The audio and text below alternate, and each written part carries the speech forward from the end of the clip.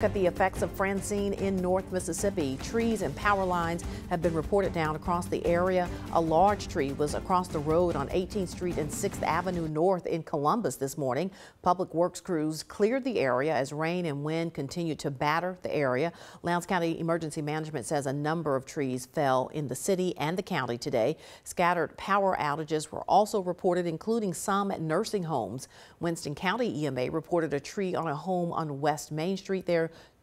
So far, no injuries have been reported.